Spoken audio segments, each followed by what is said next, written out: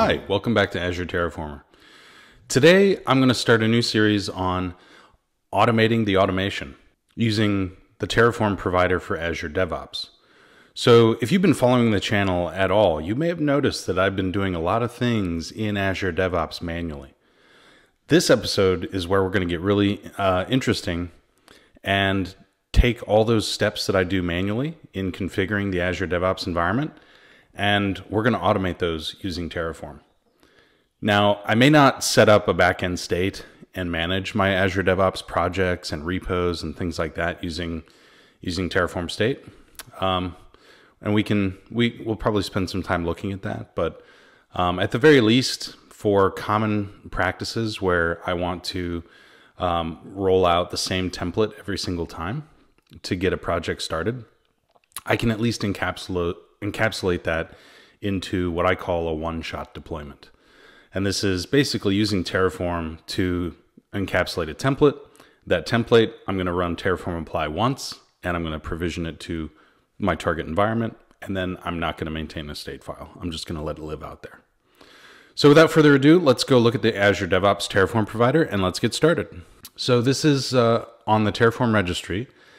And you usually want to go and look at the documentation, just see how you can authenticate and declare your provider. So you can see we've got this required providers block, and it has some information here about how to specify the org service URL and the personal access token, which of course, like all other providers, you can either set them in the provider block, or there's oftentimes kind of hidden environment variables that they look for to pull the value from, which is probably the more secure way to go because you don't want to check in your provider file with sensitive information in it. So that's why we have these environment variables here.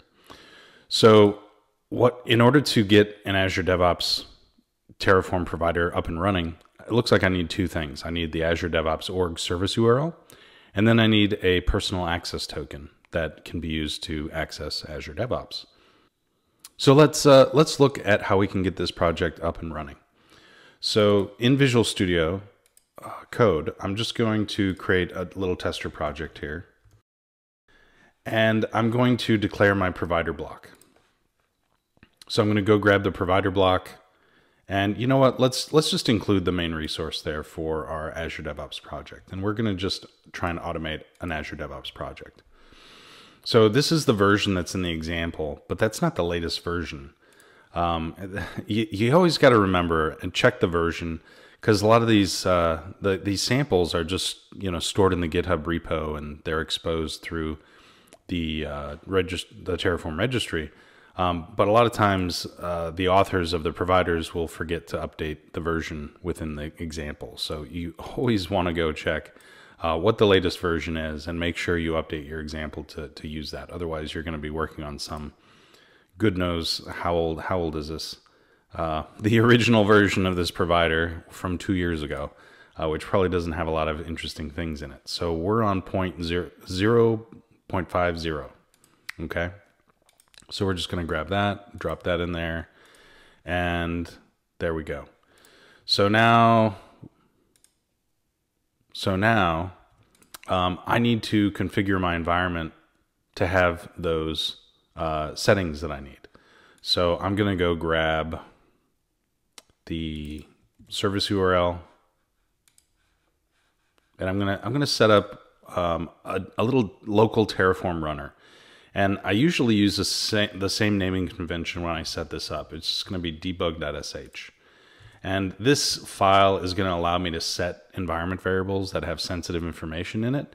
And because I've added this convention to my git ignore, I don't ever have to worry about these files getting checked in to my source code repository, which is a very good practice. So if you look at my git ignore, basically, I use this convention a lot, right? So .debug, it's a hidden file, which really doesn't have to be hidden, but I just like how it keeps things together. Debug.sh is typically where I'll run a local Terraform script to deploy stuff, or Packer for that matter. And then debug.tfr is where I'll keep sensitive parameter values or input variables to my Terraform solution. So both of these things I'm going to set up. So anyways, back to my debug.sh. I've got my Azure org service URL stubbed out. Let's go get this Azure DevOps pat token, and let's drop that in there as well.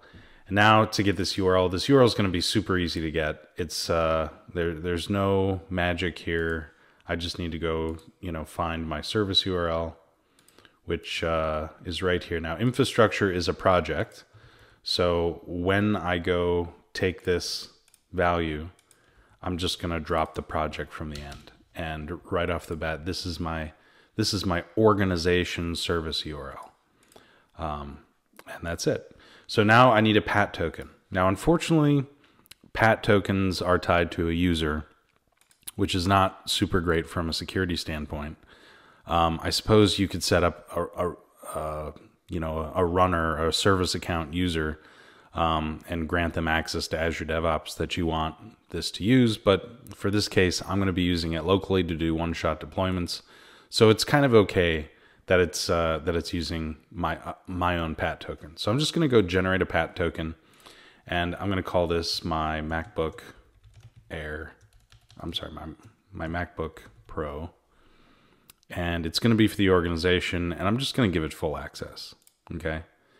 And we're going to drop that into my file. And don't worry, by the time you see this video, that pat token will be revoked, so you will not be able to pwn my Azure DevOps environment. Sorry. And there we go. So I've got these tokens set up, and so now all I'm going to do is I'm going to run Terraform init. Then I'm going to run Terraform apply, okay? And that'll just generate a plan, and then we'll have to auto-approve it, okay? And so actually, let's just pass in a variable to say what. Actually, we'll use a technique my colleague said, $, which should take all the parameters that I pass in. And pass it on to my Terraform command here. So there we go. So that's my debug.sh. Okay, and so I can test this. I can run change mod execution on debug.sh to make it an executable file, and now I can just write debug.sh. I'm going to run plan. So it set those variables. Invalid provider configuration. Personal access token is required. It actually looks like it's not getting my stuff.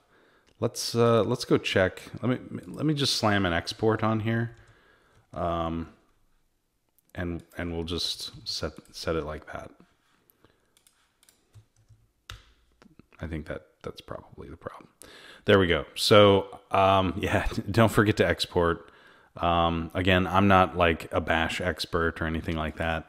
So sometimes I forget stuff like this, but usually you can set variables that are used temporarily in your shell without exporting. But I think in this case, the way the Azure DevOps Terraform provider is looking for these variables, it really needs them to be exported as an environment variable. So take that as it were.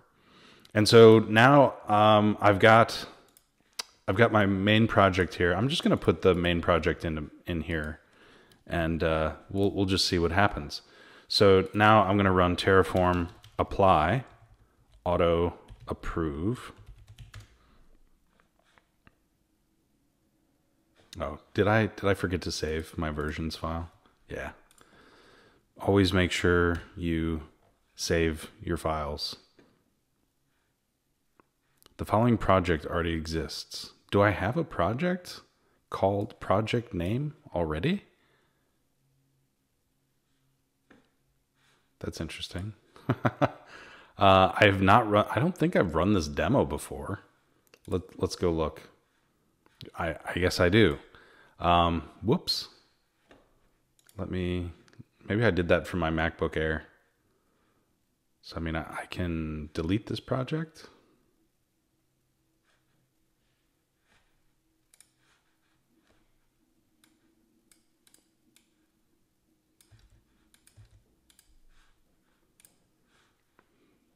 There we go.